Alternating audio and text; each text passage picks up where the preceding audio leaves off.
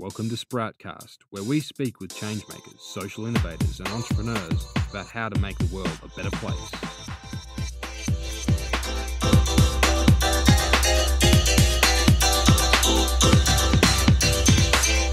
And now, here's your host, Julia Duffy. Welcome back to Sproutcast. My name is Julia Duffy, and today we're speaking with Alicia Darvall, Executive Director of B Lab Australia and New Zealand. In this episode, we chat about the B Corp model, how it compares and is interrelated with non-profits and social enterprises, and how B Corp assessment tools can assist your organisation in improving its social and environmental performance. Welcome to the show, Alicia. Thank you very much. It's lovely to be with you this morning. Before we jump into talking about what a B Corp is and what you do at B Lab and what other types of organisations can perhaps learn from B Corps, I really wanted to start by talking just a little about your background and first experiences of the non-profit sector and social enterprises as well, and perhaps how that may have impacted your perspectives of the work you do now. Yeah, sure, with the greatest of pleasure. So I have a background in arts and entertainment management and in festivals launching new projects more generally. So prior to my work at B Lab, I used to call myself a launch manager. So I would help predominantly entrepreneurs, but also not-for-profits get new projects off the ground. My deeper path, I was once the CEO of the Melbourne Fringe Festival, so I had a wonderful few years working with some of Melbourne's edgiest artists. I've also worked for Melbourne Fashion Festival, Moonlight Cinema, and had the great fortune to travel to the US with the founder of Moonlight Cinema, James Hutton, to try and set up outdoor cinemas in America. So I've had a pretty exciting career, predominantly working with creative people, which is certainly what makes me excited. Just prior to working for B Lab, I had the good fortune to work with Social Traders, which is a social enterprise incubator and policy group based in Melbourne. And Social Traders at that time were very keen to establish some awards for social enterprise. And I had a background in creating awards. And as I moved into that sector to work with Social Traders on starting these social enterprise awards, I really began to see how social enterprise cemented a lot of my areas of interest in my career in one really succinct, credible way. And mostly that is that I, again, really enjoy working with businesses and creative people to solve problems, but I was getting increasingly dispirited by the not-for-profit sponsorship and fundraising and endless cycle of grant applications, and was really excited to see that there were a whole lot of people trying to solve our big social and environmental problems in more creative, business-led ways. And I found that very stimulating. So as I had the good fortune to do something I knew well, which was setting up awards, I had exposure to some of the best social enterprises in Australia and learned a great deal. So I guess the best place to start, Alicia, is by asking you what is a B Corp? So a B Corp is a business with a social or environmental mission, primarily, that holds itself to a greater account around its transparency, its return to its community, and its environmental impact. And a B Corp is certified by B Lab, which is the not-for-profit I work for, to have that third-party endorsement that as a company, it walks the talk and doesn't just greenwash. Examples of Australian B Corps are companies like Keep Cup, the reusable barista takeaway coffee cup. There is 5am Yogurt, which is an organic, fast-moving consumer good based in supermarkets. We're excited that Who Gives a Crap, the toilet paper company, is just certified as a B Corp. Other big B Corps include the publicly listed Silver Chef, which is a company that provides financial support for new cafes and businesses as they start. And then Australian Ethical Investments, which is a publicly listed superannuation company. There's a bunch of others. There's now 101 B Corps in Australia and New Zealand. Some of our more high-profile global B Corps include Unilever's Ben & Jerry's, Patagonia, the outdoor clothing company.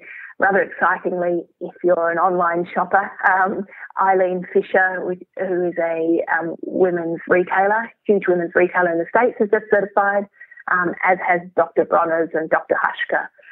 So it's a diverse group of businesses. There's now over 1,500 B Corps around the world in 41 countries. So how did you first encounter the idea of B Corps? And it originated in the US, is that correct?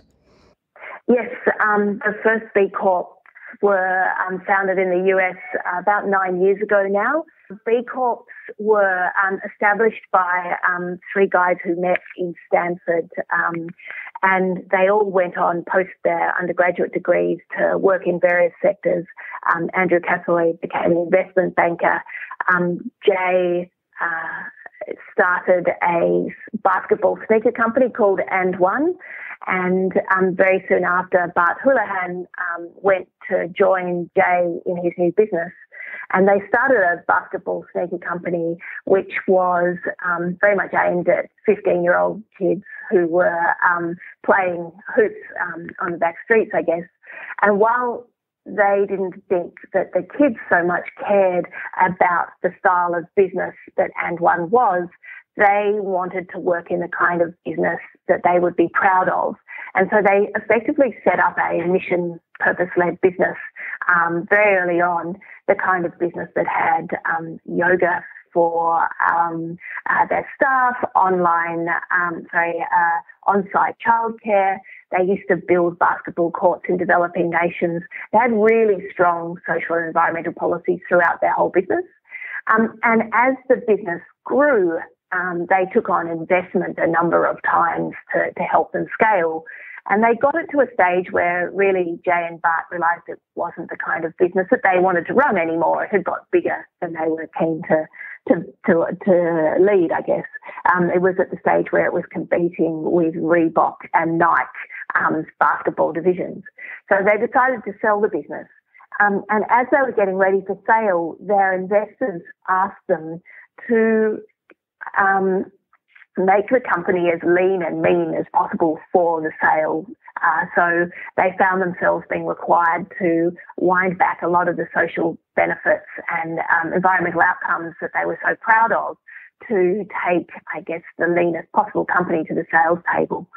And when they went through the sales process, while the sale went extremely well, and I'm sure they did very well, history hasn't related how well, they found that they sold their business to a guy who essentially then went on to strip out all the social benefits that they held dear to run a very agile, brand, competitive brand. And they felt extraordinarily disappointed that as founders with a key vision, all the aspects of their business didn't go forward. So after, I think, taking a moment to take a deep breath after going through the sale, they began to think of what kind of thing they could set up to make sure that entrepreneurs with businesses with a social or environmental mission didn't find themselves in that same position again. So they ended up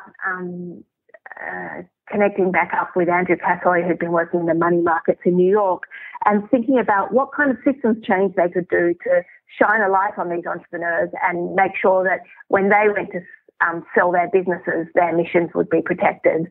And that ended up, a three-part organisation that B Lab has become today, although it continues to grow and change its model.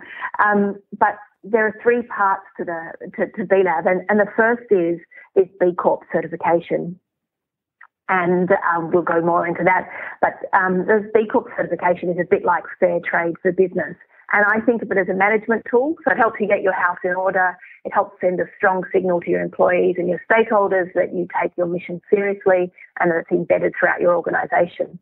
But the second thing that they required and have now spent some time establishing, is for entrepreneurs to change their articles of association to reflect their return to their stakeholders and to embed their mission into their constitution.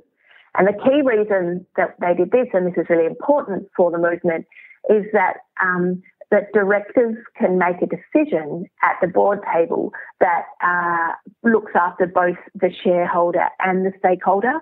And more importantly, at the point of sale or during an IPO, the directors can make a decision about the person they sell their business to an organisation that will look after both their shareholders and their stakeholders. And we talk about that, I guess, in a scenario that, say, you were being offered $25 a share for your company and you knew that that particular buyer was going to break up your Australian operations and offshore a lot of your manufacturing, versus someone who was willing to pay you $20 a share but keep the Australian organisation together and all the manufacturing onshore, then we want the director to be able to make that decision. And so the third part of what we're trying to do is work very closely with philanthropists and impact investors to try and drive money into this sector. So we believe that if a B Corp or a business is B Corp certified, then you've sent a clear signal to your stakeholders. And then if you have this benefit corp legislation where you've embedded your mission into your constitution, then we believe you're perfectly poised to increase the scale or scope of your business. And as an impact investor or an investor who's interested in a return to the social as well as the financial bottom line of the business, you can feel confident that if you invest in a B Corp, as the B Corp scales and you exit the investment, you know that the mission of the business will continue because it's embedded in the constitution of the business. And we think that's how we will help entrepreneurs with a social and environmental purpose to scale their business and make business change the world. So it sounds like B Corp has a fascinating background and a kind of general approach to trying to improve what all types of businesses are doing. And I'm wondering, kind of from the perspective of organisations that are looking at B Corp and looking at the B Corp model, what it is that might appeal to them about it and why you're finding that people are wanting to sign up for this. Sure. So we have an online impact assessment, which is at beimpactassessment.net. Hopefully you can include the link in the podcast, after the podcast, which is a free and confidential impact assessment to help any business measure their triple bottom line. And so anybody, any company, either profit or not-for-profit, can log on to the impact assessment and get a baseline, and you can assess how your company performs against dozens of best practices around employee, community, and environmental impact. So for us, what we find is many businesses use it as a tool to check that their mission is baked throughout their business. So quite often, particularly if you're a new business or even a business that's been operating for 5 or 10 years, sometimes you just get caught up in the day-to-day concerns of running a business and not always thinking about whether or not every aspect of your business is creating impact. So you may have a really strong social impact in one part of your deliverables, but are you also thinking about the diversity of your board? Do you know where your products and services are purchased from? Do you buy from social enterprise? Do you look out for women-owned businesses? We ask you questions like, what's the ratio between the highest paid staff member and the lowest paid staff member? We ask you to think about the kinds of policies and procedures you have for your employees. Things like whether or not you encourage your employees to do volunteering in the community as well as work in your own business. So what we actually do is provide almost like a roadmap for building rigor into your business. So we require you to document all your policies and procedures and really look deeply into your business. So it becomes an incredibly constructive tool, almost like having a consultant run an eye over your business, which is very valuable for private business that isn't necessarily given the same scrutiny as a publicly listed company. And it can be a constructive way for a growing business to really set themselves up for success. So we find on the first level that while businesses are interested in certifying as a B Corp for a range of reasons, which I'm happy to go into, they actually find the process of going through the certification, while rigorous and more time consuming than I would care to admit, it's often, once they come out the other side, they feel like it's been a real addition to their business. But the reason why businesses certify as B Corps, there's a bunch of reasons, and it depends a lot on the kind of business that you are. If you're a service company and you're working B2B, it's really important to signal to your prospective contracts and colleagues and potential clients that you are serious about what you're doing, and that while you might be recommending that they look deeper into their business, if you haven't shown to them that you are walking the talk and really got your house in alignment through this third-party certification, how can you recommend that to another company? So it's that sense of being able to have that third-party endorsement. The other really key issue is for employee engagement and retention. We find, and documentation and research is showing that the Generation Y no longer wants to check their values at the door when they go work for a new business.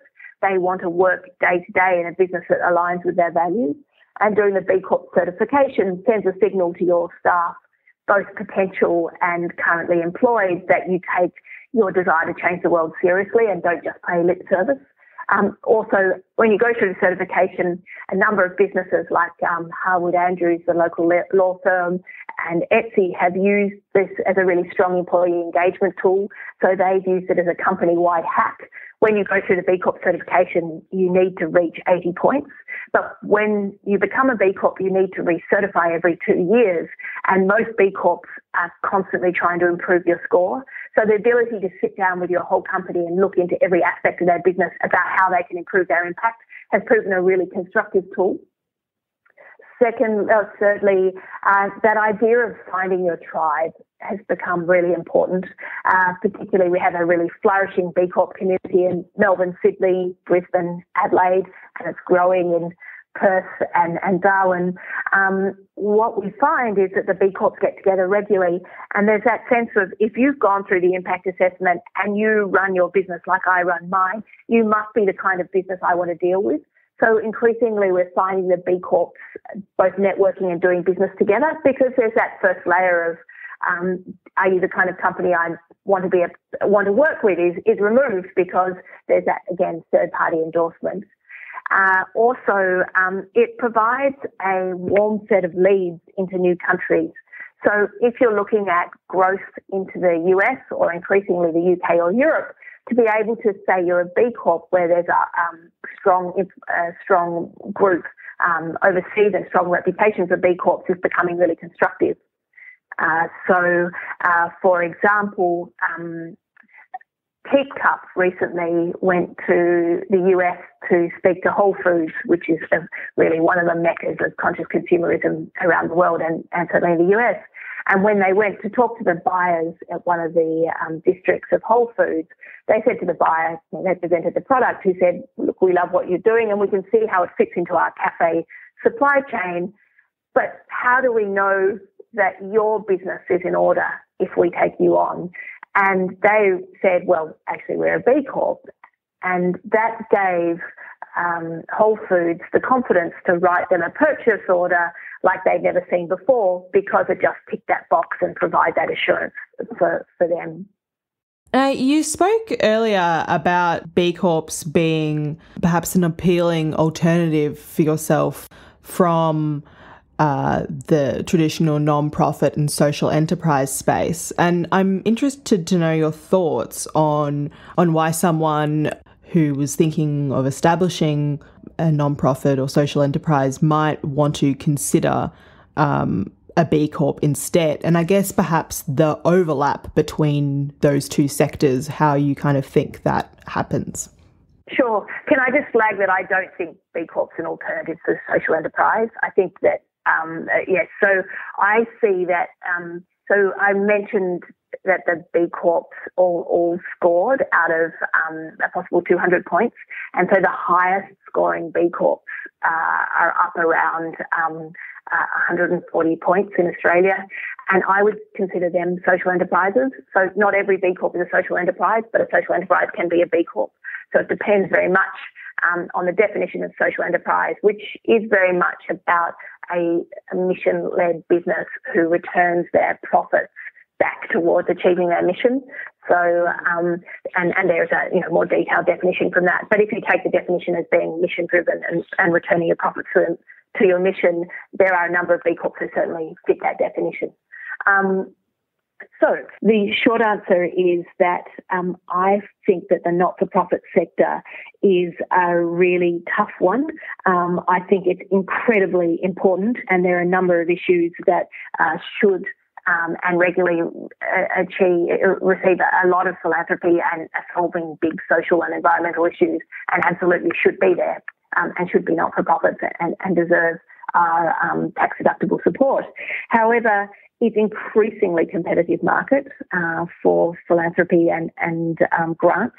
And I think that for the longevity of your business and indeed the sanity of your CEO, there's real merit in designing a business that has an enterprise central to it so that you can make enough money to create that return to your mission and survive in a flourishing marketplace without the requirement to reach out for grants on a regular basis.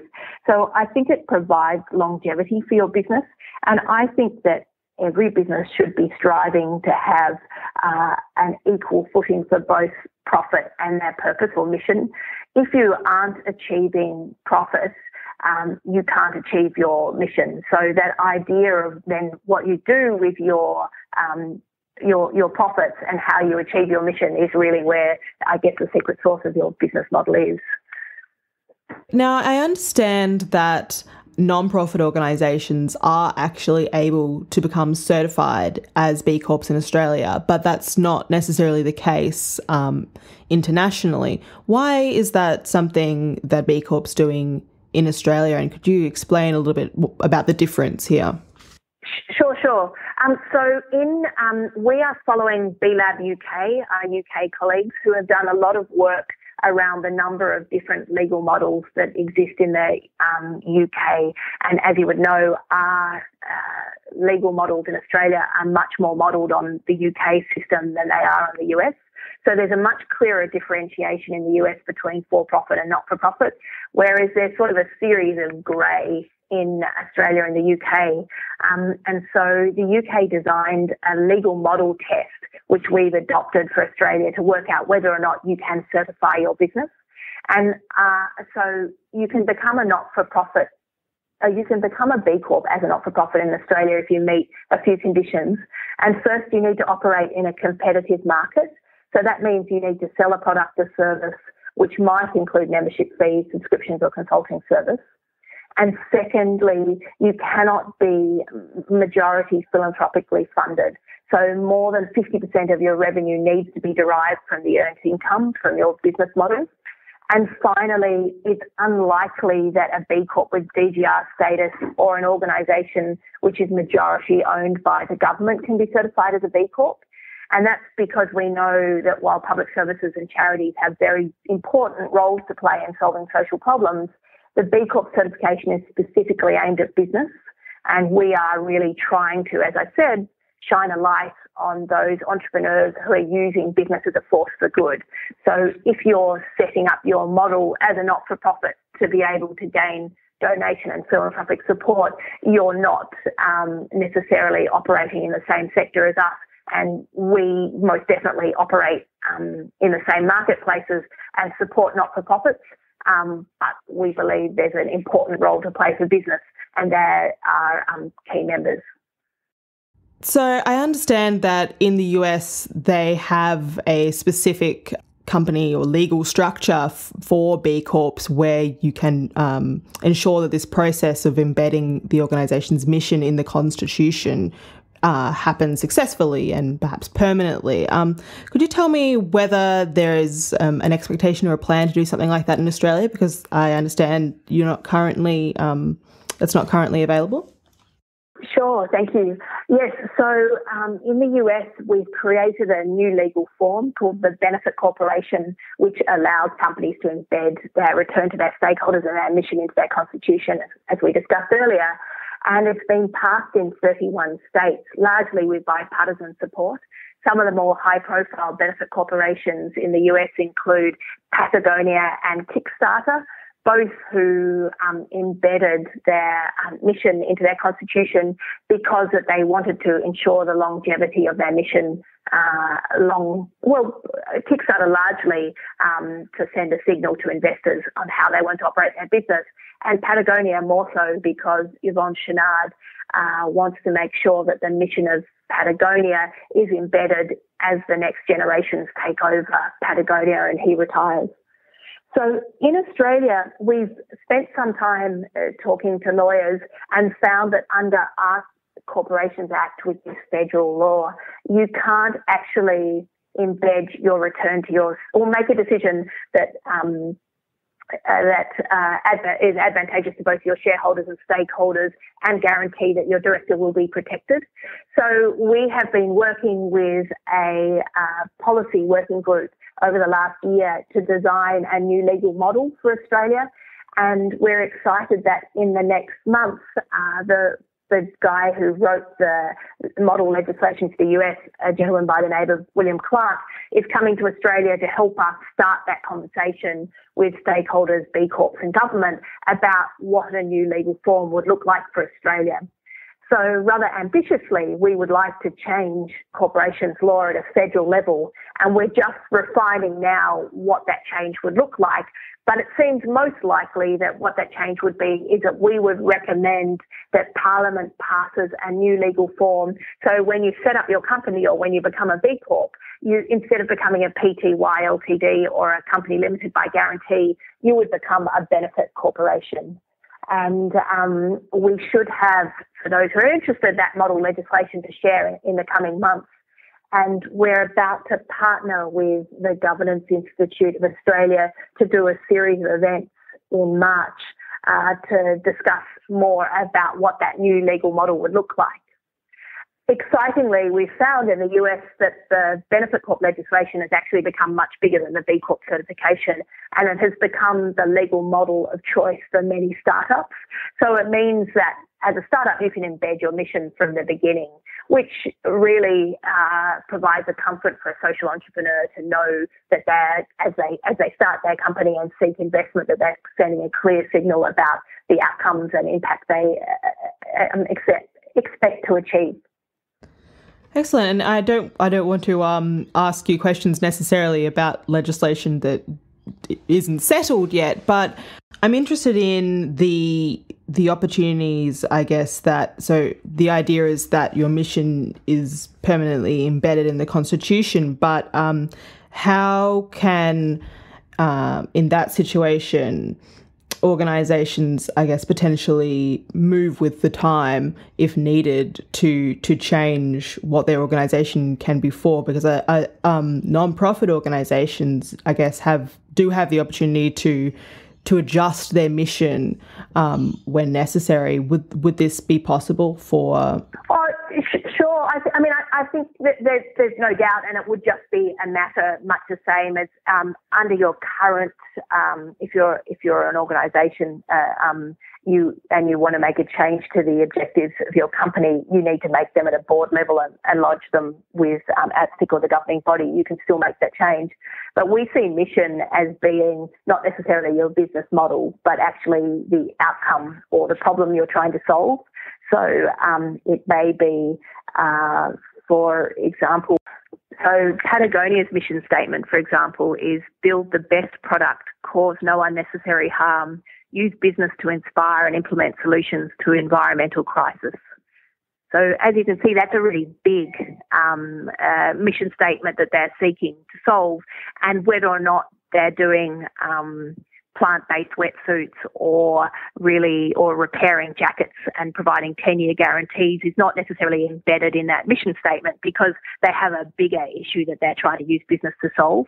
So I don't see that scope would limit you changing the product or service. But what I imagine is that you've set up your business to solve a specific issue. Now, we've spoken about some of the competitive advantages that you get from B Corp certification for businesses. So I'm wondering what you'd say non-profit organisations would get from certification beyond what perhaps they're already getting from some of their commitments as a non-profit organisation. Yeah, sure. I think the greatest opportunity for the non-profit sector is to use the free impact assessment.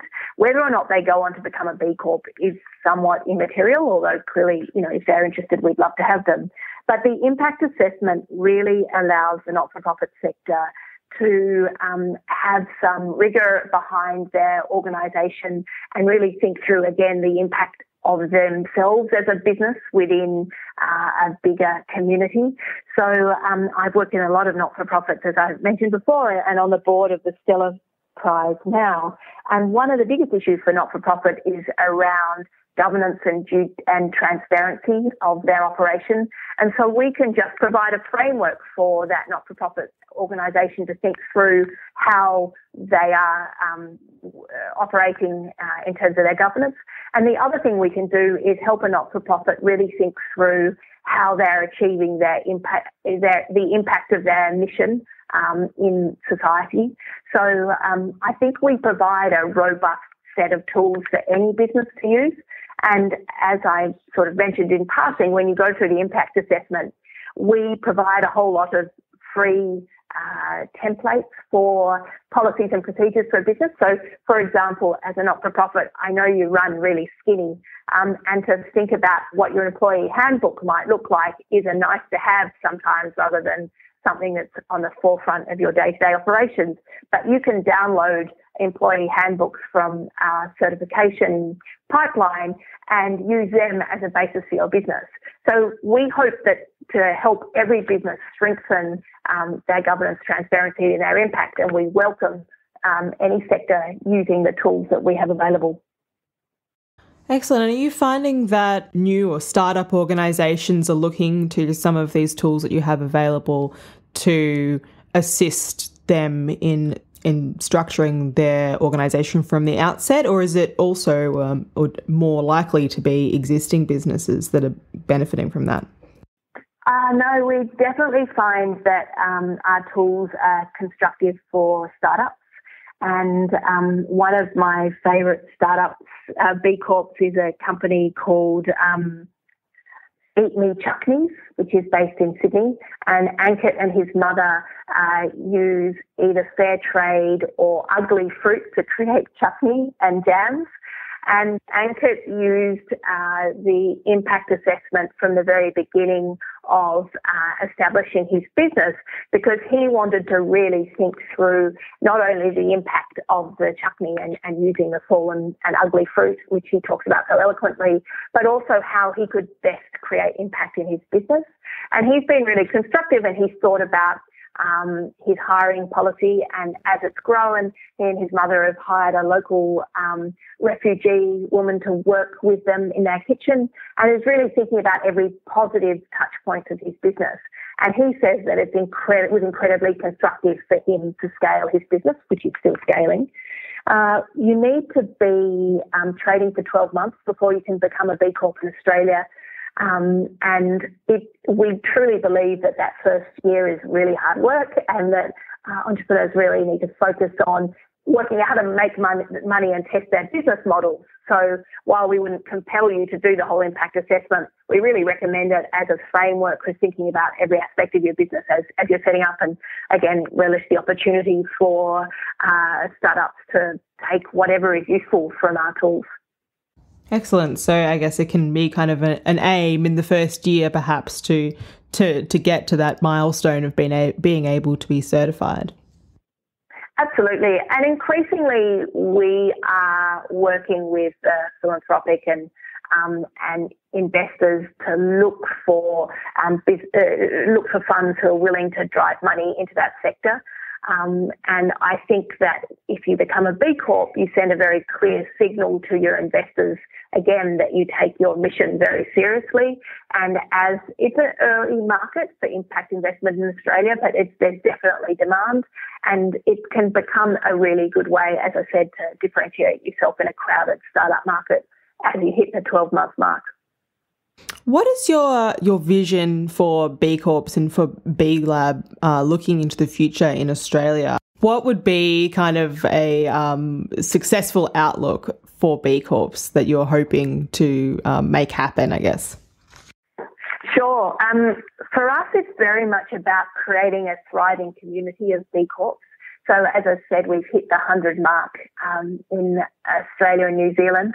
We're obviously keen to keep growing the community, and we're keen to round it out so that ultimately as a B Corp, every part of your supply chain would be furnished by another B Corp. So we would love for you to be choosing a B Corp accountant, a B Corp lawyer, buying from a B Corp stationery company, and using renewable energy driven by a B Corp company. So one of our key goals is to make sure that every part of a B2B supply chain is now covered by B Corps. And again, likewise, on the consumer front, we're really keen that as a conscious consumer, you could purchase almost entirely from B Corps and feel confident that the companies you're buying from are the kind of companies that look after the environment, employees, and their community, as well as producing a product that you would be pleased to have in your house. We just started our first fast-moving consumer goods campaign, asking consumers to look more deeply into products they buy, and you can log onto our website now and win a hamper of $500 worth of B Corp products, so you can get a sense of who's already in the marketplace. On a greater level, I guess, I am keen to see the Australian and New Zealand B Corps thrive globally. So I continue to work with my colleagues all around the world to provide robust networks into the UK, US, Europe, and South America, and increasingly into Asia, for the B Corps to be trading with each other. And finally, my greatest desire is that every business, and particularly small to medium businesses, would be using our impact assessment to report every year on their return to their stakeholders, as well as reporting on their return to their shareholders. So my view is if you use the impact assessment and get 40 points and use our Improve Your Score reports to get up to potentially 60 points in a year, that's every bit as valuable as you becoming a B Corp and every bit as desirable. So I would like to see our impact assessment and companies thinking about how they measure their impact as being as important as their return to their investors and shareholders. Excellent. I think you mentioned earlier, but in case people didn't catch it, where can you go to do the assessment? Sure. So if you're interested in finding more about B Corps, you can go to our website, which is bcorporation.com.au. But we also have a standalone website, which is bimpactassessment.net, which is where the free and confidential impact assessment is. And as I said, anyone can use it, and it's not until you've gone all the way through the certification process, which is a number of steps that we're happy to talk you through if you're interested, that you pay for certification. So you're welcome to use the impact assessment for as long as it is useful for you and in the comfort and privacy of your own business. Excellent. So I think we've had a really interesting discussion today, and I'm so glad that we've been able to have you on the show to let people know a little bit more about what B Corps are and what B Corp certification and assessment is. So thank you so much for speaking with me today, Alicia. It's been a real pleasure. Oh, my pleasure. Thank you very much for your time. One more quick thing before you go. Early bird tickets are now available for Sprout Summit 2016. This year we're in Melbourne on the 29th of July. Check out sproutsummit.com for more information or to sign up to our newsletter for the latest program updates and announcements. We hope to see many of you there and that you have the opportunity to meet other Sproutcast listeners and hear from some amazing speakers on doing business and doing